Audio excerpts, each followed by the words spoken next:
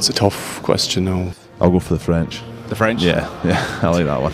And Saint Etienne, that was one of the best atmospheres I've ever been involved in, and it was pretty cool there. The Italian one just gets me going, Yeah. Especially in Row. Yeah, it's brilliant. Probably Flower Scotland. Flower Scotland. In Murrayfield, yeah. It's always been a special anthem, yeah. Scotland. Easy. I've played in Murrayfield with full crowd, and the anthem was smashing it. It was unbelievable.